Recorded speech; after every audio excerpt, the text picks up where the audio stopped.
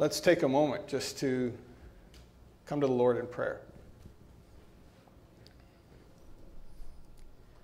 Father, as we open your word to us this morning, we know that it's a living word and that speaks truth to us today. Truth that we can embrace for our lives in our journey with you and our journey with following Jesus. And so we would pray that your Spirit would make your words alive for us again this morning as we turn to you. In Jesus' name, amen. Well, some of you may have noticed that Lois and I were missing last week. We weren't playing hooky. We actually tried to Zoom in. We had gone up north to visit our granddaughter who was turning 8. And she gave us, she gave Lois a gift back, and that was a cold that she had. So Lois is at home, and she's Zooming, so I'll wave. And you all could wave too. She won't see you, but you could wave too. But she brings her greetings to you. So let's begin this morning just by recapping briefly about what's already happened at the beginning of this chapter. Because this chapter really is, there's lots that goes on, but the real theme of what Luke is writing about is this transition. This transition that's taking place that's going to take the gospel out of a Jewish, Jerusalem-centered milieu to the Gentiles. And so our passage today is just a little glimpse into this journey that Jesus is taking the church on, that the Holy Spirit is taking the church on. And so if we think back to the beginning of the chapter, it was Saul who was out trying to arrest all of the believers. And he had been given authority from the chief priests to go from Jerusalem up to Damascus and to search out believers and arrest them. But along the way, Jesus interrupts his journey. And as a result of meeting the Lord on the road to Damascus, he's blinded and led by hand into Damascus. And God calls a disciple in Damascus named Ananias to go where Saul is staying and to lay hands on him to restore his sight. Now, the initial response from Ananias is that he balks at this idea. He goes like, Lord, don't you know who this guy is and what he's been doing? But God makes it really clear that this is what and why he has to do. He says, go. This man is my chosen instrument to proclaim my name to the Gentiles and their kings and to the people of Israel. And this is the key verse for everything that's going to follow in the next few chapters. Ananias does obediently go and does what God instructed, and immediately Saul's sight is restored, and he's filled with the Holy Spirit and is baptized, and then takes some food to restore his strength because he hadn't eaten for the 3 days that he had been in Damascus. Now, the record of Acts gives us this impression that things happen really quickly. But as we learned 2 weeks ago, and really from Paul's own account in Galatians 1, that after this happens, he goes for some time into Arabia.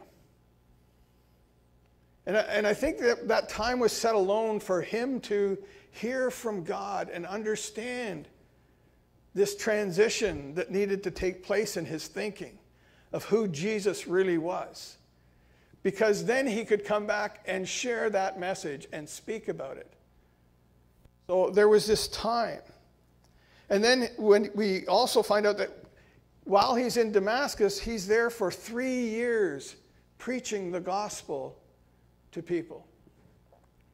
And it takes 3 years before the opposition becomes so intense in their hatred of him and what he was doing that they're threatening to kill him. So his friends sneak him out of the city by lowering him over the wall. Now think, if you go to look at a map, Damascus isn't that far from Jerusalem.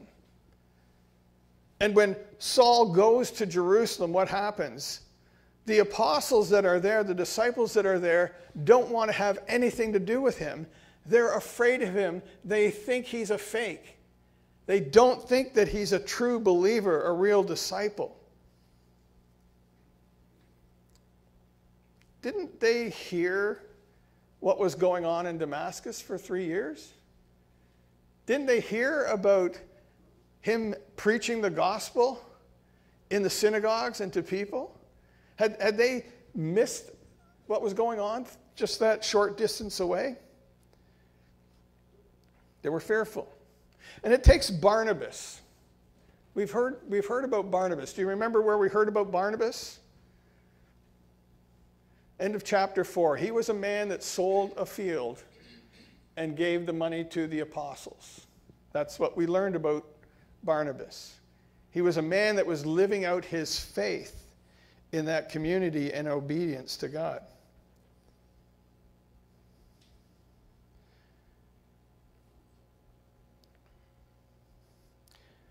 So he brokers a relationship for Saul to be invited into meeting with the apostles and being part of that fellowship in Jerusalem. And it says that he was there for a short time, but if we go back to Galatians again, Paul shares that he was with Peter for 15 days. Just 15 days. So while it took him 3 years to tick off everybody in Damascus, it only took him 15 days before they were so up in arms with what he was preaching that they wanted to kill him there. And so we go on and we read that the believers kind of hustled him out of the city, and they put him on the first boat leaving the area. They took him to the coast and put him on a boat, and they sent him from Caesarea off to Tarsus. And it doesn't seem like there's a lot of forethought to this. You know, we're getting him on the first boat out of town, right? It's like as quickly as we can. But then we realized that where they sent him was to his hometown. His hometown in Asia, in a land of the Gentiles, which is now a piece of modern Turkey. And so here, when we think of what God had said to Ananias on the road, he's my chosen instrument to proclaim my name to the Gentiles. And that's the community that he went back to, the place where he had grown up, where he was aware of the culture. And it would be 14 years before he returned to Jerusalem again. The last verse before we pick up our text today makes it clear that the dynamics for the life of the church after Paul was gone, and through that period where the persecution seemed to decrease, the church grew. And the life of the believers was changed, the dynamics of it. In verse 31, it said, "Then the church throughout Judea, Galilee, and Samaria enjoyed a time of peace."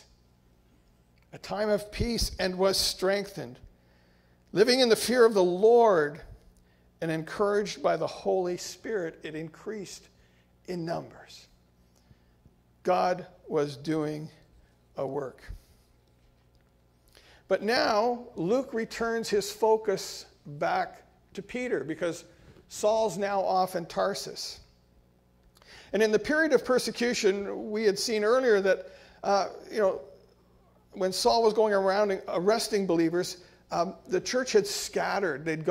Philip had gone to Samaria, and Peter and John had gone to Samaria just to confirm what was going on. And when they saw that what they were believing, and the Holy Spirit came upon them, just like they had on the Jews in Jerusalem, they returned home to Jerusalem.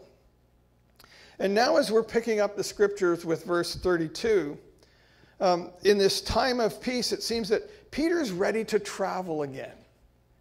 He's ready to go on a journey, but it's more to encourage the growing church in Judea, Galilee, and Samaria. And in this part of Peter's journey as a follower of Jesus, he is going to be stretched beyond his comfort zone. And God is going to help him grow in his understanding of the kingdom. And so today we join Peter on this road trip.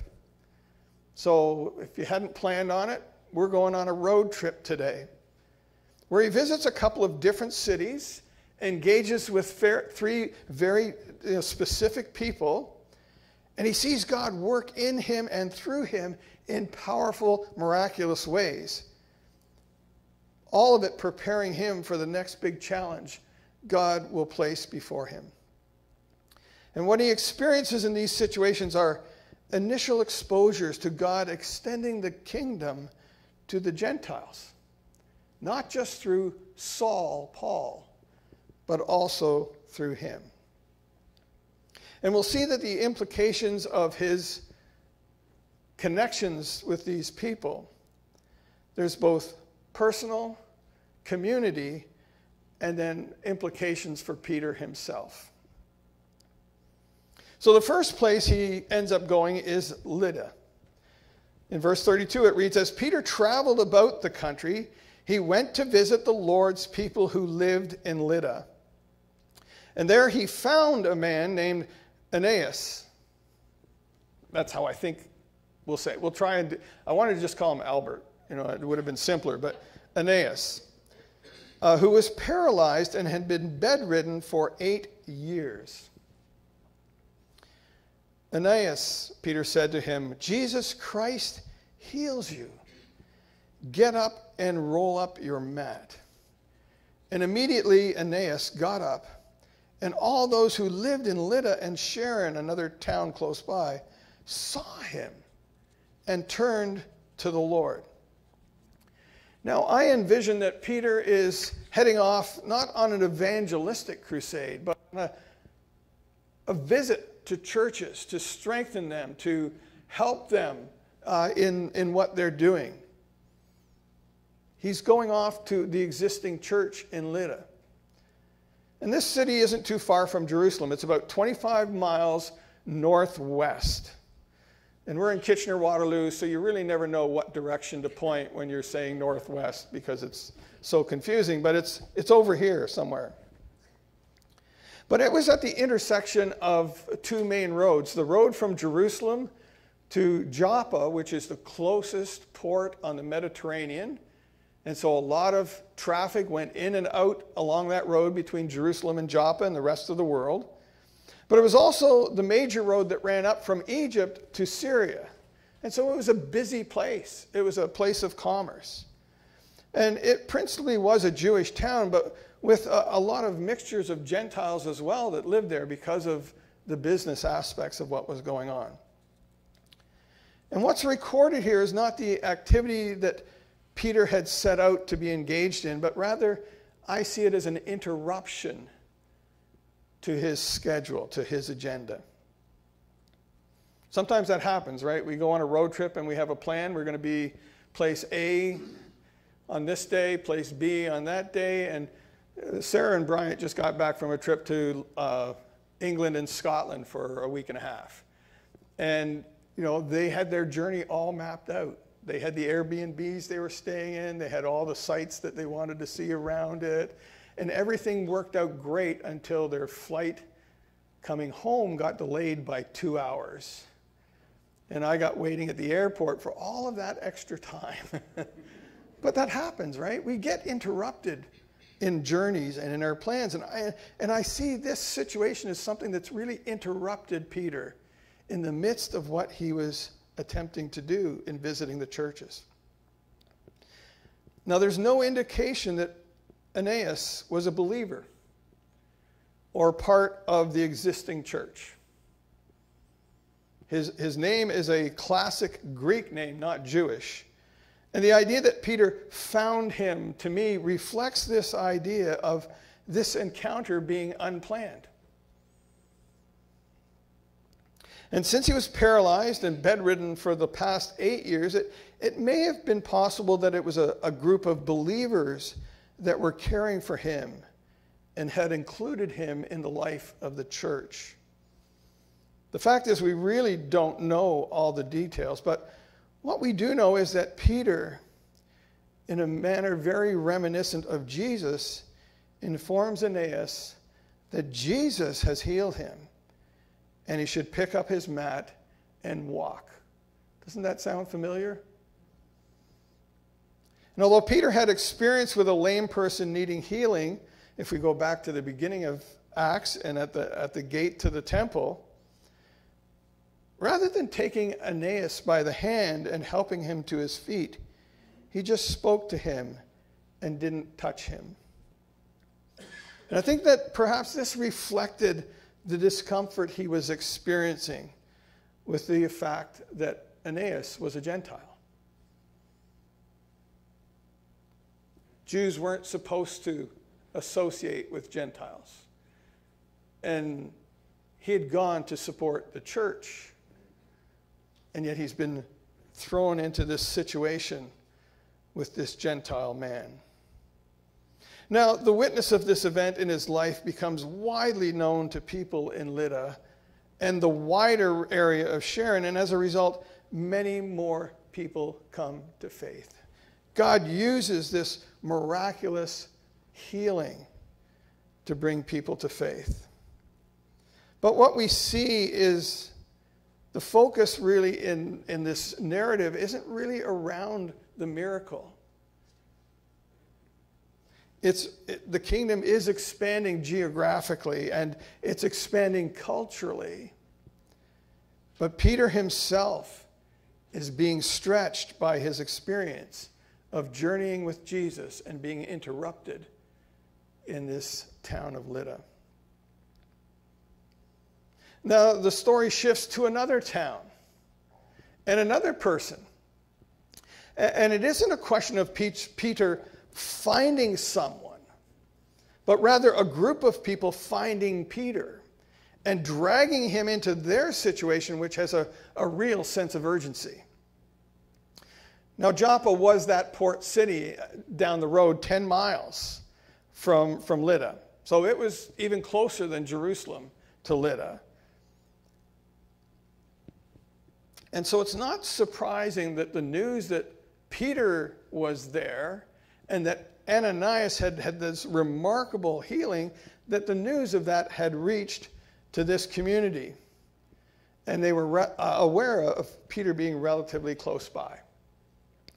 In verse 36, we read, in Joppa there was a disciple named Tabitha, which is an Aramaic name, which was kind of the language of the common culture in that area of the world. In Greek, her name is Dorcas. She was always doing good and helping the poor. And about that time, she became sick and died. And her body was washed and placed in an upstairs room. They put her on ice, so to speak. Lydda was near Joppa, so when the disciples heard that Peter was in Lydda, they sent 2 men to him and urged him, please come at once, it tells us. Peter went with them, and when he arrived, he was taken upstairs to the room. And all the widows, not the windows, although they probably had some windows in the room too, but all the widows stood around him, crying and showing him the robes and other clothing that Dorcas had made while she was still with them. Now, some of the things we learn about Tabitha or Dorcas are much clearer than what we knew about Ananias. First off, she is a believer. She is part of that faith community that he's gone to engage with. She was involved in the local church body in Joppa.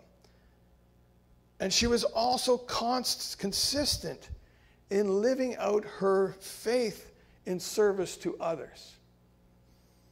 She was always doing good and helping the poor, it tells us, and seemed to have a particularly effective ministry to the widows in the community. And it certainly appears that she was quite the seamstress, making robes and other clothing. I don't know who saw the CTV News last night and the little clip about Made Here. If you don't, go home and get on your computer. And I'm sure Tabitha Dorcas looked a little different than the lady that they're, highlighted on the Making Things Here. And I think that if she had lived in Lydda, I could very much imagine that she may have been one of the believers that provided care and support for Ananias. That was who she was. That was her heart of following Jesus and serving. Now, as a port city, Joppa had a much larger Gentile community and Greek community. And the passage gives us both her Aramaic name and Tabitha and her Greek name Dorcas. And most commentaries suggest she was a Greek Gentile, very much like Aeneas, living in the community, but she had, become part of the church. She'd come to faith. And she's part of this church community with other believers that are probably most likely predominantly Jewish and from a Jewish tradition. And what's important is the use of both names is consistent with the greater theme that's developing, that this is a movement towards the church opening up to the Gentile world. Now, Dorcas becomes sick. And as a result of her illness, which all seems to happen quite suddenly, she dies. And they begin the process of grieving and preparing her body for burial. But burial was supposed to take place, when you read the scriptures, on the same day that somebody died. That's what they did. That's the tradition. You don't wash them and then leave them on, they didn't leave them on ice because I doubt they had ice at the time, but you don't put them in an upstairs room for a viewing. So very untraditional. And it's that they were knowledge that Peter was close by, and their knowledge of what had happened in Lydda encouraged them to send a delegation of 2 people to try and get Peter to come. And it's really not that far a stretch, right? If you can heal somebody who's been lame for 8 years, certainly you can bring somebody back from the dead. Pastor, would you mind dropping by to visit us tomorrow? Our neighbors kind of died, and we'd like you to raise them from the dead. Talk about high expectations for a pastor. But that's really what happened here. And Peter hears from the widows. And he gets presented with this evidence of why it would be a good idea to bring her back to life. Right? Like, if anyone deserves to come back from the dead, she does. Right? She's been faithfully living out and serving the poor and us widows. And look at all this beautiful stuff she can make. And certainly, if anyone deserves to be brought back from the dead, it's her. And this is where verse 40 picks up, when Peter has come to them and gone up to the room. Said, Peter sent them all out of the room. Then he got down on his knees and prayed. Turning toward the dead woman, he said, Tabitha, get up. She opened her eyes, and seeing Peter, she sat up. And then he took her by the hand and helped her to her feet. And then he called for the believers, especially the widows, and presented her to them alive. And this became known all over Joppa, and many people believed in the Lord. Now, I'm a visual person, and I try to think of really what's going on in that room.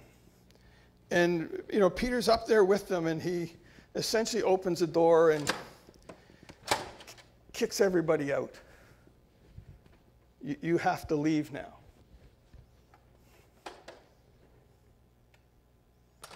And the door closes, and he's left alone with this dead body. I'm trying to think of what I would be thinking. good Lord, get me out of this place. What am I supposed to do here? I shouldn't even be close to a dead body. It makes me ceremonially unclean. What's going to happen? All these people are expecting something, and I'm here. So I envision I can't get down on my knees because one's crappy. But imagine that Peter gets down at that door and puts his head on it like this, and off his knees just starts to pray, and probably confessing all of his uncertainty. But the beautiful thing in prayer is we bring things to God. He listens and he answers. And at some point, God inspires him to trust him. And he gets up off his knees and he turns from the door of escape to the woman's lying there and tells her, Tabitha, get up. And she opens her eyes. He may have wanted to bolt through the door at that point too, because like, whoa, this is working. And he goes over and she sits up, and then he takes her by the hand and helps her to her feet. Now I think for a lot of the people that left and were on the other side of the door, they were kind of standing there expecting that, Peter's going to show up walking through the door by himself. We're asking a lot of God here. I'm not sure God's going to do this. But instead, he stands there with her and invites them back in. Can you imagine being one of those widows or one of those people that walk through that door into that room and see your dear friend who you had left for dead days ago standing there alive? Think of the excitement. Think of the party that would break out with that happening. So it's not surprising that the news of that miracle spreads.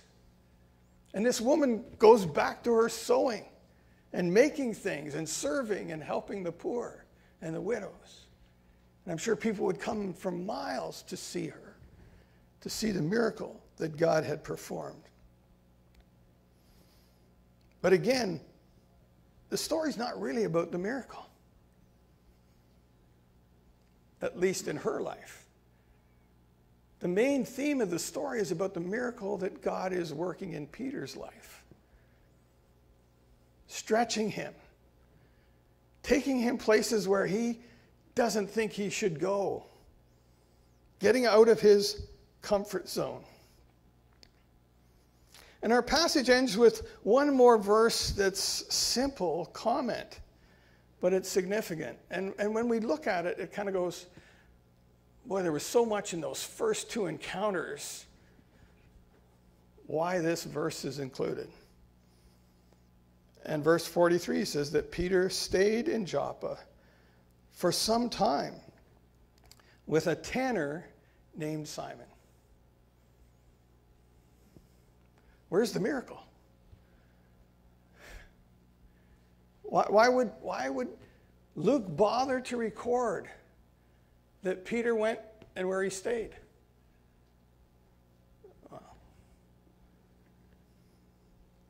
The mention of Simon's trade here is really significant. The Jews considered tanning a disreputable business. To be constantly in contact with the bodies of dead animals caused ceremonial uncleanliness. In the same way that being engaged with Gentiles, the same way with being engaged with or touching a dead body. And so the fact that Peter lived with Simon showed he was no longer bound by this rule that he had lived with. And we wonder where the miracle is in this, but I think there may be two miracles that take place here. There's this miracle of of Peter being stretched by God. But I also think that this was a miracle for Simon the tanner. And I was thinking that, isn't this somewhat reminiscent of Jesus going to the home of Zacchaeus, the tax collector, right? The sinner. You're not supposed to associate with those people. You're breaking the code of the status quo of not associating with sinners. And maybe the healing was in the life of Simon the tanner, who may have felt like an outcast in his own community because of the work that he did. Maybe this changed his life as much as the lives of Aeneas and Dorcas had been changed. And in a not so subtle way, it shows another dimension of how God was stretching Peter and his faith and opening him up to receive the vision God gives him in the next chapter, where this journey continues. So while our attention may be drawn to the miraculous power of God at work in the healing of Aeneas and the resurrection of Dorcas and the ensuing response of faith from such wide areas of the community, the real theme and message of this passage is on Peter and the changes God was making in him. How God was stretching him beyond some of the cultural baggage that he carried around about how God worked and opening him up to the new things that God wanted to accomplish. And let's just think a little bit more about who Peter was and what we have seen of his life journey as a follower of Jesus. Peter was not a sophisticated man. He wasn't a man of learning. He hadn't spent his younger years at the foot of a rabbi. That's what surprised the Sanhedrin when him and John were brought before them. Aren't these just fishermen? Aren't these unlearned men? And yet they could speak on behalf of Jesus and challenge them. He was a blue-collar worker, just like his father before him, a fisherman. But he was Jewish and grew up in a Jewish community, so he had learned to live his life aligned with the cultural standards of that world, that religion, that nation. And so, although he was not a real student of the Torah, he had absorbed you do this, you don't do that. Now, I grew up in the age where, if you were a good Baptist, you didn't, dance, you didn't smoke, you didn't drink. Like those weren't in the scriptures, but you knew the rules, right? And it's that kind of thing that he had grown up with. And so he brought that baggage into his relationship with Jesus, with his journey. When Jesus said to him, "Follow me, and I will make you fish for men." Peter brought all that baggage along with him as he started his journey with Jesus. And throughout the Gospels, we see this play out from moments of real insight into who Jesus was and moments of real faith to completely missing the point sometimes when Jesus was trying to say something or show them something and what he was teaching. And ultimately to even eventually denying that he even knew Jesus. Talk about an up and down journey. Like if we follow Peter's life through the Gospels, and even we'll see he'll still have some of this moving through Acts. There's this real up and down piece to his life. Yet after Pentecost, Peter becomes the spokesman and leader of the church. But God still isn't finished with continuing to shape and help him grow in following Jesus. And we'll see that Peter still has many things to learn as we continue in our study of the book of Acts. He'll get some things right and get some things wrong. So we see that he carried this baggage of the laws of not associating with a Gentile, with associating with a dead body or touching a dead body or associating with dead animals. That all of those things contributed to being ceremonially unclean. Those are some things he never would have done up until this point of time in his journey with Jesus. He would have been uncomfortable and would do everything within his own power to avoid being found in any of these situations. But God was using these situations to prepare him and nudge him to being ready to respond when God comes to him in a vision. So what does God have to say to us today about our journey with Jesus? I think there's a personal response that we have to explore. And it's a simple question. Have you responded to Jesus' call to follow him? Have you responded to Jesus' call to follow him? Have you started your journey in life learning to trust Jesus with every part of your life? There is a saying that every journey starts with a single step. And Jesus calls us all to take that first step into relationship with him. Begin that journey. And for those of us that have been on this journey with Jesus for some time, a good question to ask ourselves is, have we burdened ourselves with so much baggage of how we really know how God works? We've got it figured out. We're comfortable with our relationship with Jesus. We know who he is, and we know that he loves us, and I'm kind of happy with the way life is right now. And we've gathered some baggage along the way that that's us and him. And we can't see God doing anything different. We just can't get beyond ourselves to see what God could be doing or might be calling us to. Question for us is, are we willing to be stretched? Are we willing to trust Jesus to open us up to new challenges, to new opportunities, to follow him to new places and to new relationships in the ways that he wants to show us? Each of us has to be asking ourselves those questions. Where am I in my journey with Jesus? And have I closed him off from doing something new? Collectively, we've joined together on this journey as Grace and Radiant City Churches. We've been at this for well over 2 years when I first talked to Gord. We've been meeting since September. We've been on this journey together as churches. And as Grace, we bring over 20 years of collective baggage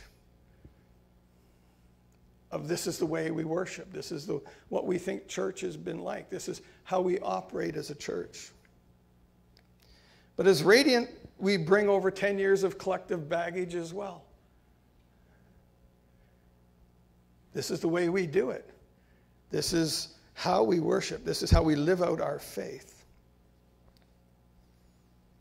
But Jesus has invited us into a new journey together. And my prayer really is that we may both be willing to follow the example of Peter and be willing to allow God to stretch us, to grow us, to challenge us, to renew us. And my prayer is that he'll do a powerful work within us so that the news of what God has done here and with us will reach out to our community and bring many people into a journey of following Jesus alongside us. Let's pray.